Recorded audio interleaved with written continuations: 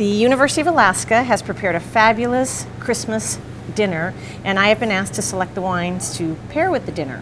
First of all, I would like to say that I don't believe Americans drink enough sparkling wine. I think everybody should start off their Christmas celebration with a bottle of sparkling wine or champagne.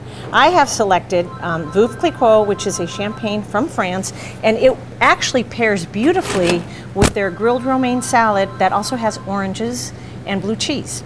The next item on the menu is a chopped apple salad with a raspberry vinaigrette, and because the apples have a lot of acidity, they're very tart, I selected a wine that is also very tart. It is a wine from New Zealand. It's called Mills Reef Sauvignon Blanc.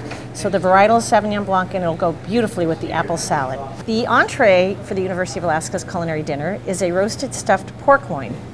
I have selected a wine from Sonoma.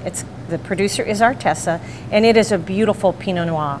The Pinot Noir would go beautifully with the pork. It's kind of a lighter style meat, and it's stuffed with dates and apples. Again, this wine would just work beautifully. The last item on the menu is the Yule log, and it is a white sponge cake Yule log with a chocolate ganache frosting.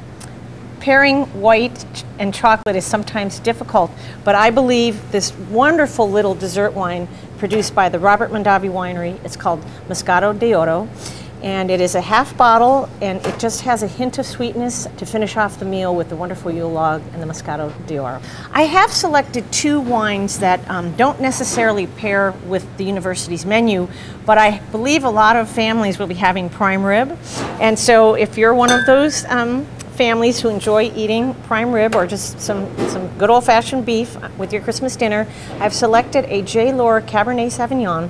It's from the area of Paso Robles in California, and very moderately, all these wines are very moderately priced. They're available at your local wine merchant.